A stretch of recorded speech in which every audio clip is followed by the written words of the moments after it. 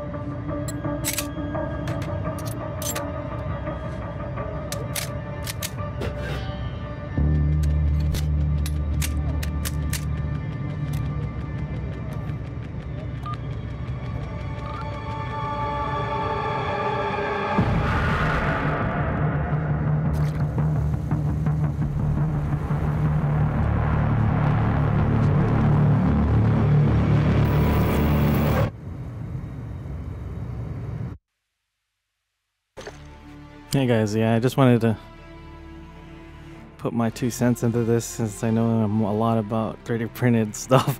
I can see that they 3D printed this so it could bypass the airplanes and stuff like that. Weird parts is that, like, of course, like, magazine barrel couldn't be printed, but another thing is that there is no, I don't know exactly if there even is an actual 3D printed slide. You can tell it's 3D printed because of the layer lines, and you can tell that it was printed on its side, which is kind of weird. It's always rails up, rails down, not print the fucking Glock on its side in 2 pieces. The receiver was in 2 pieces as well as printed slide. That's kind of odd. But yeah, like places like the Catalog, freaking Deterrence Dispense, another one's like Aussie. They all have these kind of things, and I bet if they saw this, like this whole thing, they would fucking cringe also. It's kind of weird. Makes me feel kind of like, oh, what?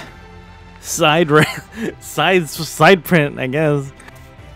They should just make it just because fucking it showed up. I could see that they were inspired by the 3D printing community, and it's nice to see finally a 3D printing gun in the game.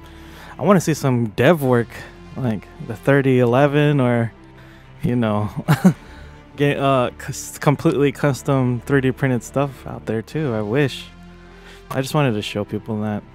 Well, I had to re-record it and put my 2 cents afterwards, but I hope you guys don't mind my rambling. I hope you guys enjoy it too.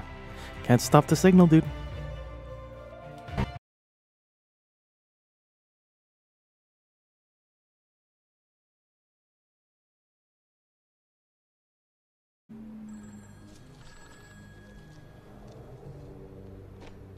Who's this? I hope we can say I'm a friend.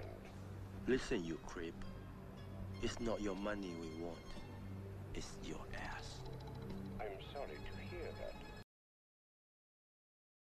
You know, I like my style is old school style.